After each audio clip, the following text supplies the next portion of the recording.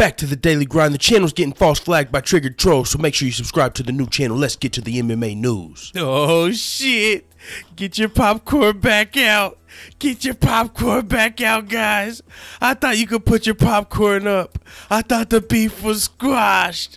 No. Oh my god, let's fucking go.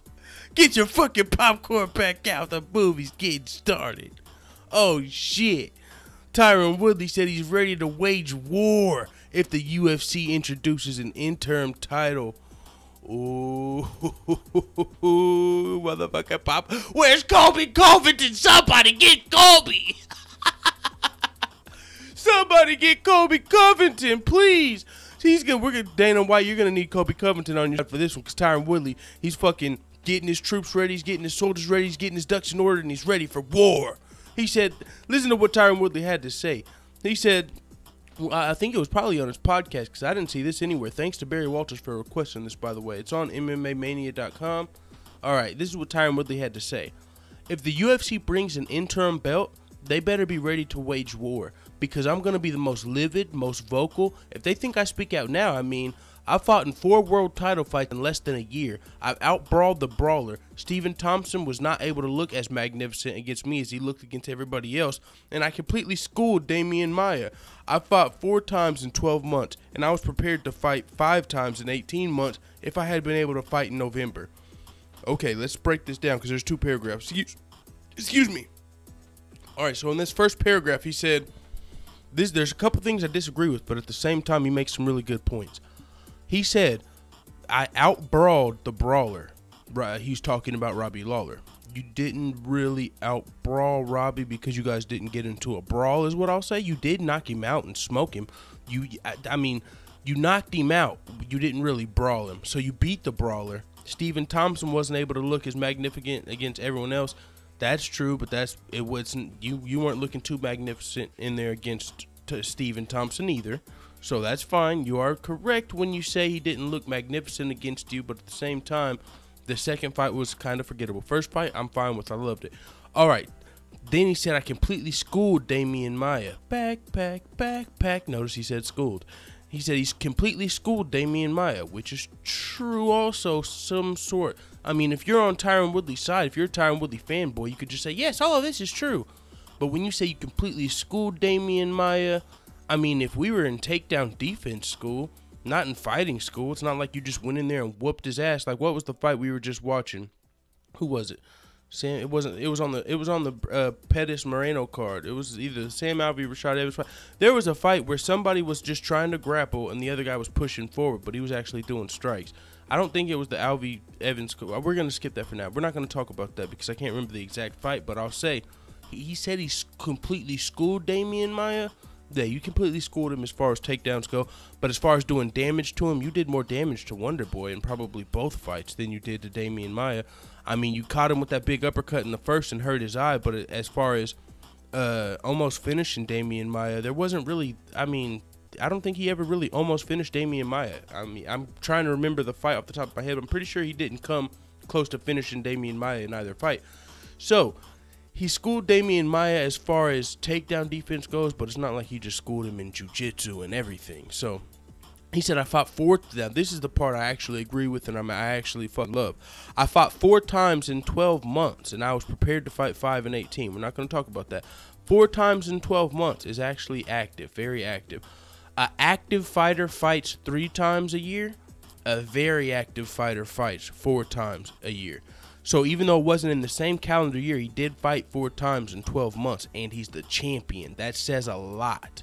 Normally, it's guys trying to get the belt, guys climbing, like Donald Cerrone, that fight 4 times a year. It's not the champion. When's the last time you've seen a champion defend his belt and win the belt 4 times in 12 months? I can't think of one off the top of my head. You think of, let's go down to Stipe. He fights usually twice a year, probably. Go down to John Jones, Daniel Cormier. Twice a year most likely, sometimes once, depending on injuries, missing weight, all type of stuff. Let's go down middleweight. Bisping, he's been injured. He hasn't been nearly as active as Tyron Woodley. Tyron Woodley, very active, so he's the heaviest active champion. Let's go down to 155. Conor McGregor, not very active as a champion. Let's go to Max Holloway. Hasn't been active yet as a champion. He's an active fighter, though. But right now, he's already in contract negotiations. Not as active.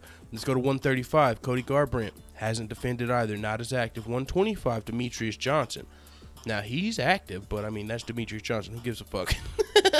I'm just saying, you see what I'm saying? I mean, you see what I'm saying. When you become the champion, a lot of people start posturing, oh, well, you know, somehow they randomly get injured and it just allows them to keep the belt an extra 12 months. Then they probably would have had it. As soon as they win the belt or shortly after they win the belt, it's injury time. Before they ever have to fight a real contender, something happens to where they don't have to do it. They try and hold on to the belt as long as possible. I'll go into a couple examples right here. Cody Garbrandt, he fought Dominic Cruz, won the belt, but he called out Dominic Cruz for the rematch. Dominic Cruz didn't want it, but now look, he hasn't fought anybody. He hasn't fought any contenders. So you can't say he's active. So when you go to talk about stagnant champions and stripping people of belts, Cody Garbrandt. Now let's go up to a weight class to Conor McGregor. He's never defended a belt. Lightweight, it's been about a year since he won his belt. They're not talking about stripping him of a belt, or I mean, they're not talking about stripping Woodley, but they're not. He hasn't been as active. They are talking about introducing an interim.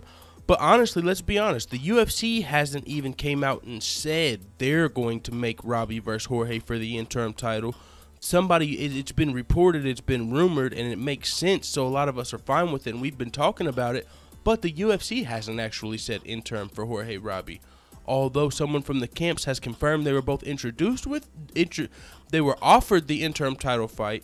That was actually reported. That wasn't a rumor. That was someone from both camps reporting the fact that they were offered an interim title fight. So, we'll see here. Let's get into his other paragraph because I feel like, that's really the main point there that I had to stress. He fought 4 times in 12 months as a fucking champion. Championship fights. Robbie Lawler, Stephen Thompson, Maia. That's all champion fights in fucking a 12-month span. That's huge. That's fucking... As a UFC, as a fight fan, you should love that stat. The champion is defending his belt often. You should love that stat. Whether or not, what would you rather have?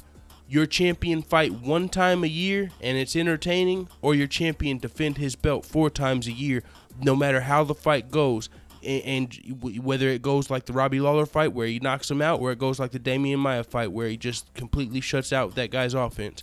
Would you rather your champion defend his belt 4 times and you not enjoy 2 of the fights, or only defend it 1 time and enjoy that fight, enjoy one only fight? I'm leaning toward the side of Tyron Woodley there. I would rather see the champion fight 4 times in 12 months every time and just keep these divisions rolling. You want to know what division's not stagnant? Welterweight. You want to know what division? Every other division, the problem is there's too many contenders because the champion's not active, so the contenders can't fight, so they're just sitting there waiting for their fight.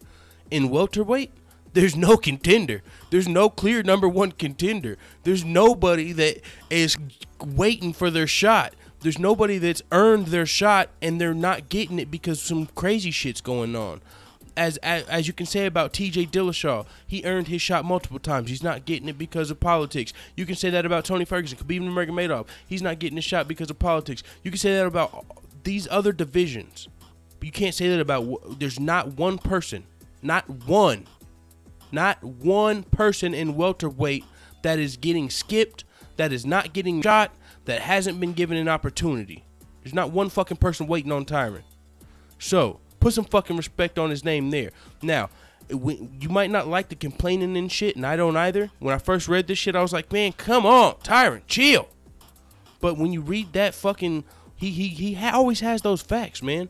Now, some of them are facts, some of them are opinions. That's when the lines get blurred. When you come out with your opinion and you contradict yourself, that's when you start looking like a complainer.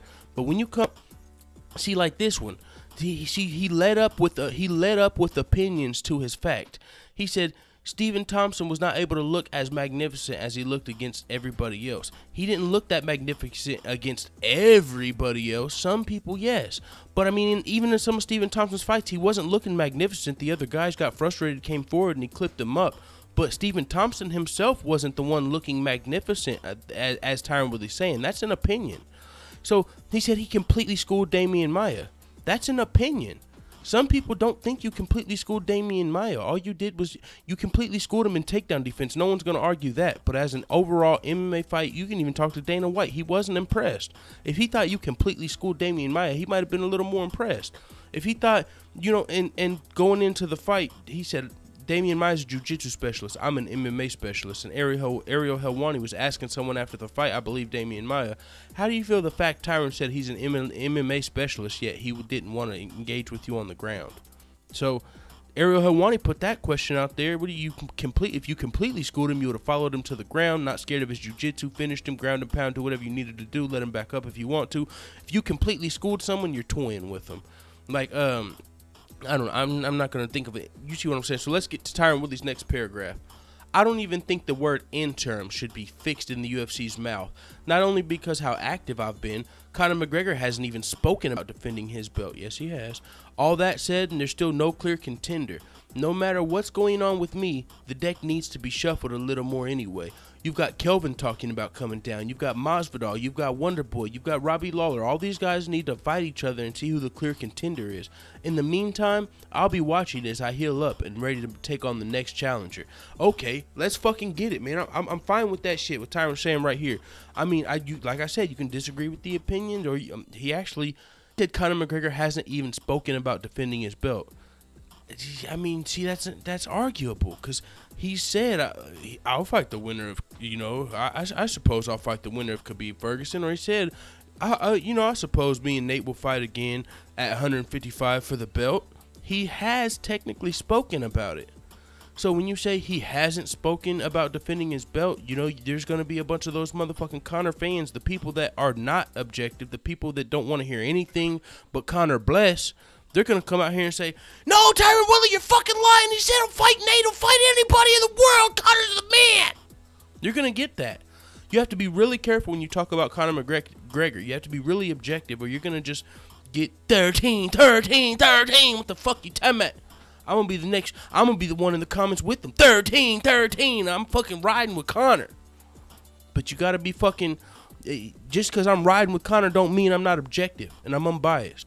It's the truth. Like I said in that Paulie McNoogles video, Conor McGregor don't have the best cardio. But that doesn't mean he's not the motherfucking champ.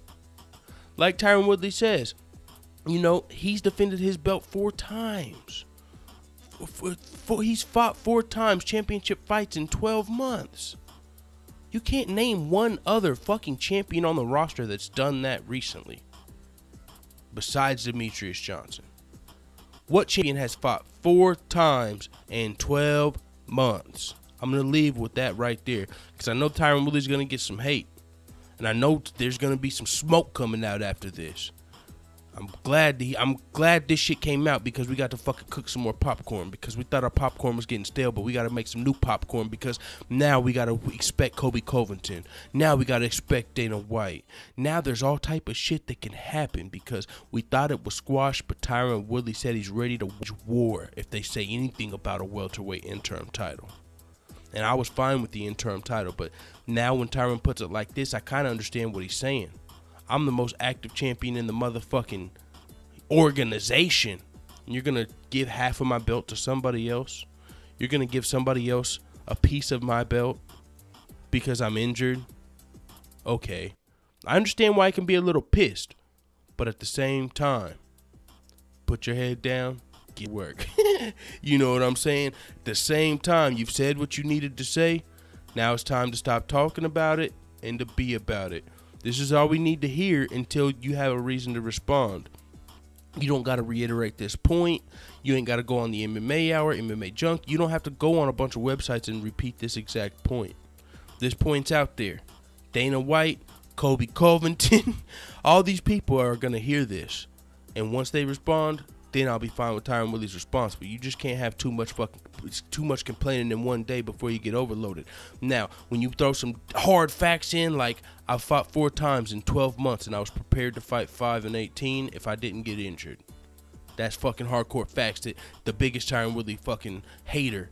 I want the biggest Tyron Woodley hater to motherfucking tell me what you think about him fighting 4 times in 12 months championship fights compared to your favorite champion. Because with that being said, I already told y'all. Y'all know Tyron Woodley's one of my favorite fighters. I'm just not with all the complaining. But he makes good fucking points. Part of the reason he's my favorite fighter. But Colby Covington, he's in the bushes. He's waiting. He's waiting for Tyron to slip up. He's waiting for Tyron to take it too far. Because he's got some dirt that'll ruin Tyron Woodley's whole life. And he's just waiting to whisper in Dana White's ear like, hey, boss. Hey, boss. Tyron Woodley's been out here banging stripper bitches. I'm just fucking around. I don't know what it is. Hey, boss.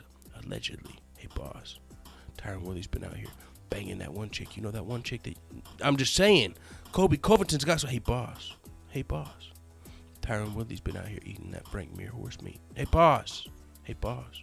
Me and Tyron Woodley got this thing. Oh, shit.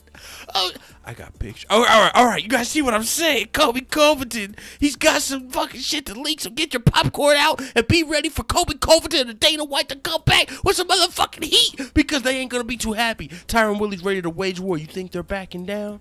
Do you think El Jefe's backing down?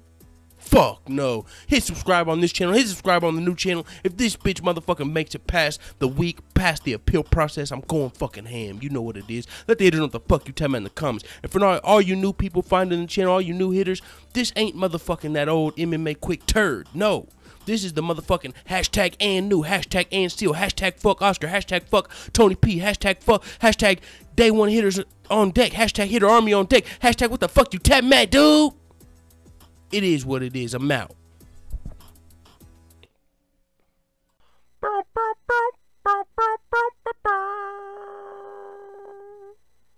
Don't be racist.